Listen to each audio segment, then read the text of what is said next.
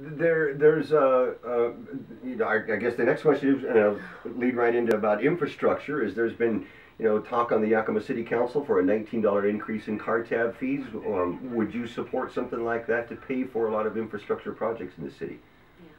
I wouldn't.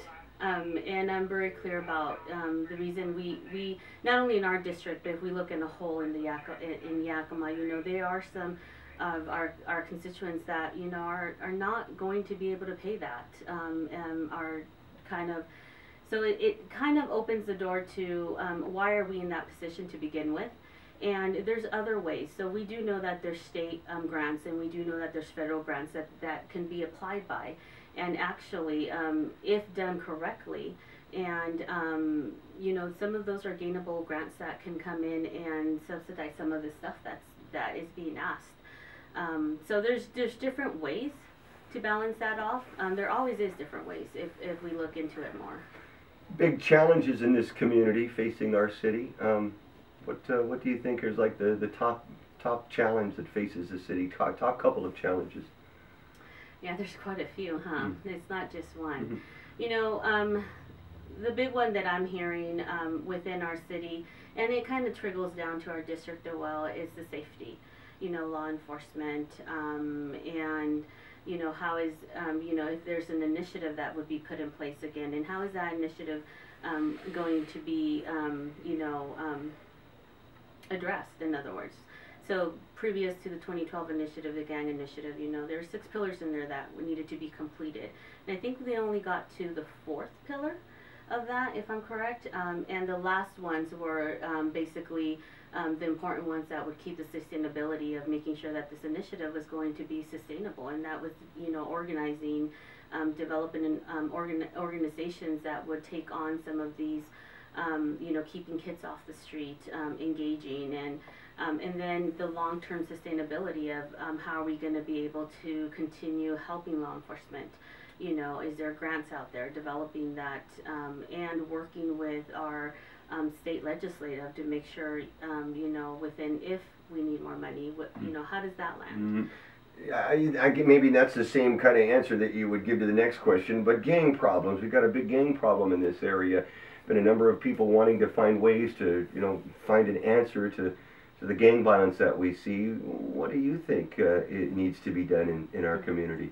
So I come from a line of law enforcement. Yeah, my brother's is law enforcement in Toppenish. I have cousins and family law enforcement in Bank County and in the Richland area. So I do know that that gangs is a big issue. And I do know that that needs to be addressed, but I also know that some of that responsibility also lands in our community.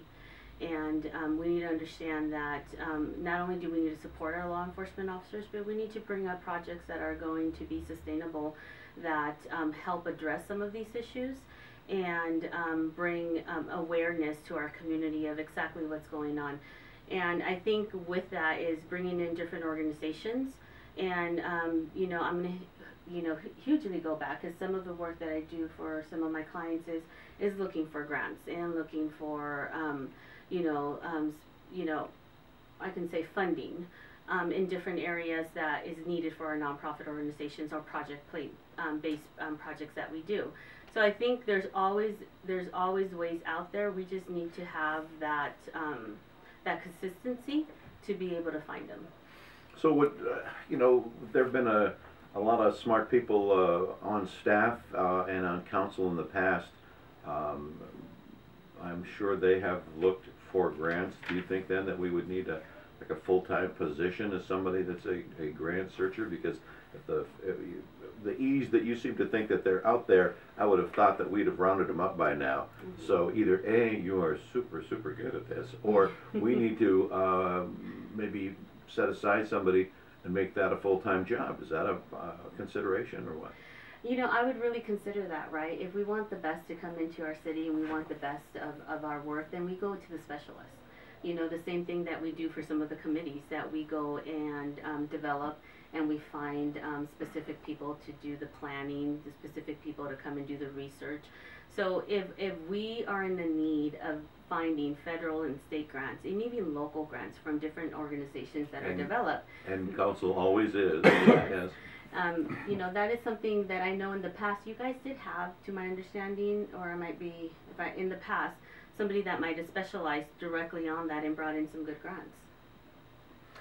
KIT News Time is 7:58. If you are just joining us, hey, we are talking to District 6 candidate Micaela Razo. And Micaela, the last question would be, do you support the policing policy? The policing policy that would, even though officers don't do it now, would bar officers from asking about immigration status?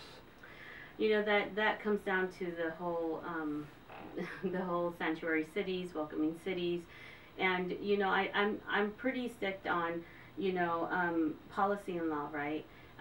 Already in Yakima, what we have stated from our police officers has been very genuine, and I know that it's not about race. It's not about, you know, if you're of color, I'm going to ask if you have documentation or you don't. It's more if you break the law and you go into the process of being booked. There is a system that needs to take place, and that's when it's asked, or that's when it comes up, right?